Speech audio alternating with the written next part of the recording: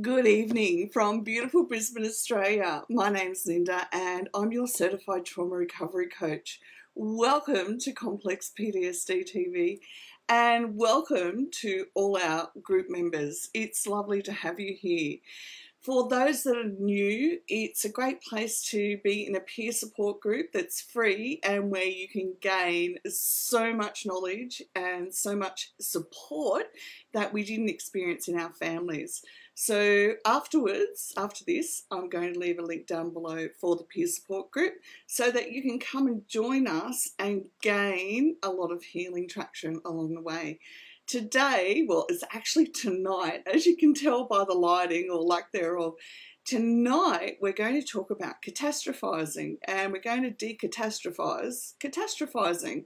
Now, I've been asked to do this video by a client and I thought it would help you in group to understand who I am and what I do and how I help people.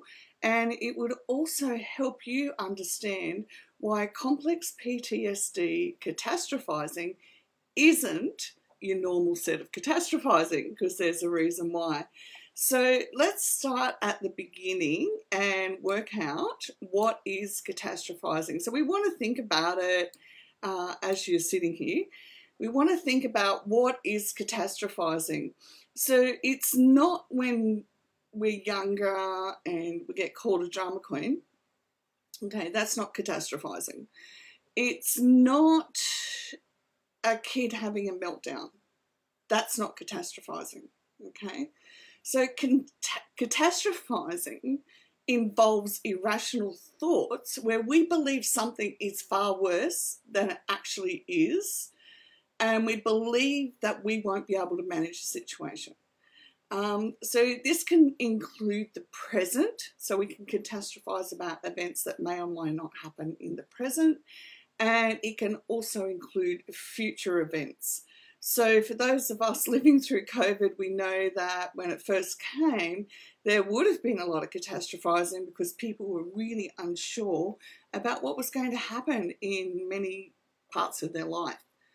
So catastrophizing takes a small event, for example, a disagreement with your partner, an upset at work, and creates negative thoughts such as, well, now my day's ruined, or the relationship's over, or I'll never get ahead, when there's no proof, so there's no evidence that this one event will impact your entire life, your entire future, your entire now.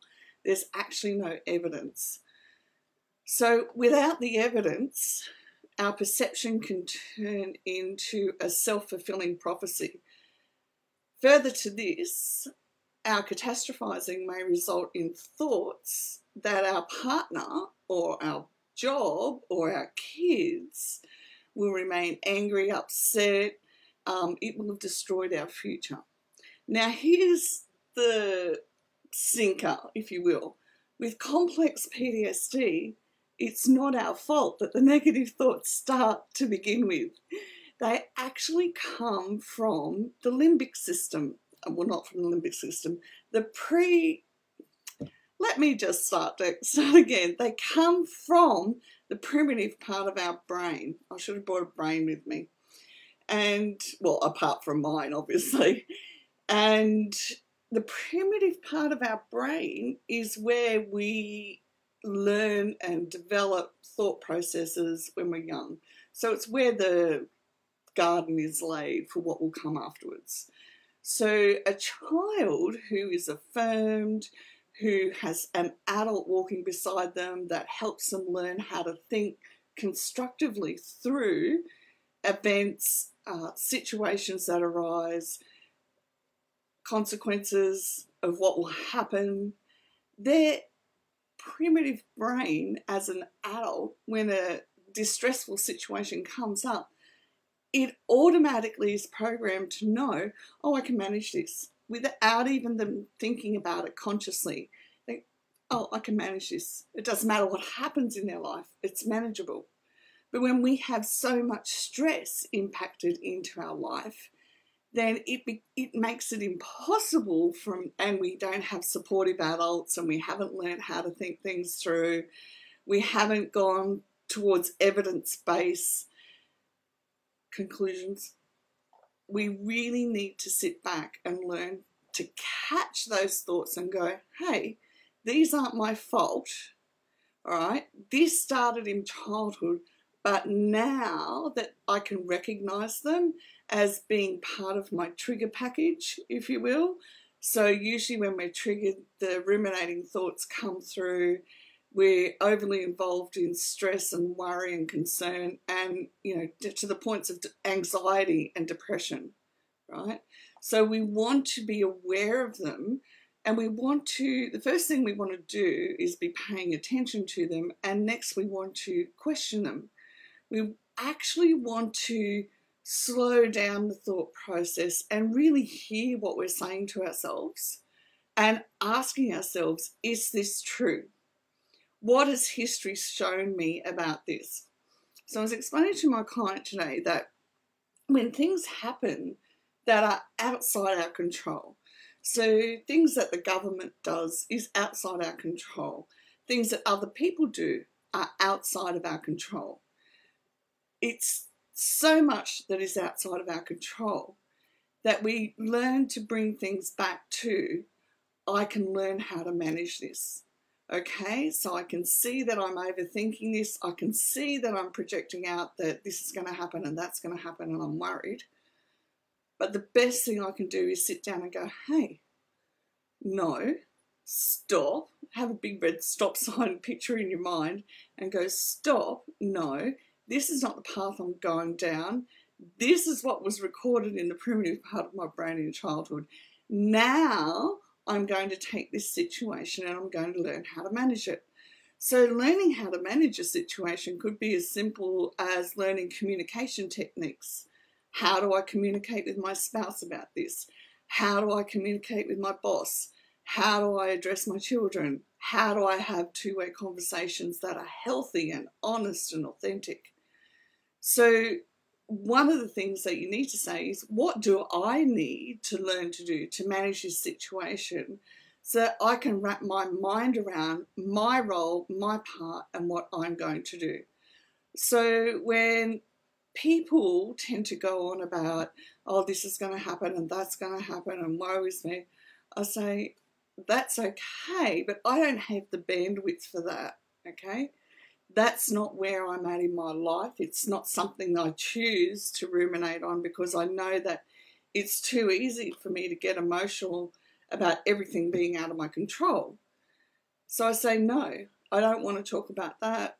It's not my thing. And even down to politics, somebody, wanted to have a political conversation with me, and I said, look, I appreciate where you're coming from, but I don't talk about it because I don't know enough. I don't listen to it because it's not my lane in life. This is my lane, helping people. I get one vote. That's it. I make the best of my one vote. And then unless I'm involved in politics, I don't get involved in politics because we all have limited time as well. As parents, we have limited time. As business people, we have limited time. And so we've got to use that wisely and narrow down the things that we let into our life, the things that we let into our thoughts, and so on. Now, if you're in group, I'm going to put cognitive restructuring or decatastrophizing leaflet PDF in there under this video, and it goes through helping us blow up our catastrophizing. So I'm going to think catastrophizing things. What is the worst thing that can happen? If the worst thing that I'm thinking can happen, what's the consequence of that? And then what are 3 events that would need to take place for the worst thing to happen? All right, so you're starting to break the thought process down. Is it likely that all 3 of these events will happen? What is a more likely outcome given what you know about the situation? All right, so you're looking for the evidence. yes, the worst can happen, but it is not likely to escalate to worst case scenario. It is more likely that this will happen. And then you write down what it's more likely to happen from your experience and the evidence that you have at hand. Okay? And remember, you've got to part the waters. What's in my control? What can I do? What can I learn to manage? And what's not in my control? What's outside, and I have to put it down and leave it. And just think of all the people that like drama. Okay, they're people that we have to put down and put down. Sorry, that sounded funny then. Not put down as in, we have to put them down, place them over there. Not put down as in go to sleep permanently. We have to be willing to walk away and make other connections and friendships. So welcome to 2021. I hope you've had a good new year, and welcome back to the channel. And I look forward to sharing more information with you this year about complex PTSD.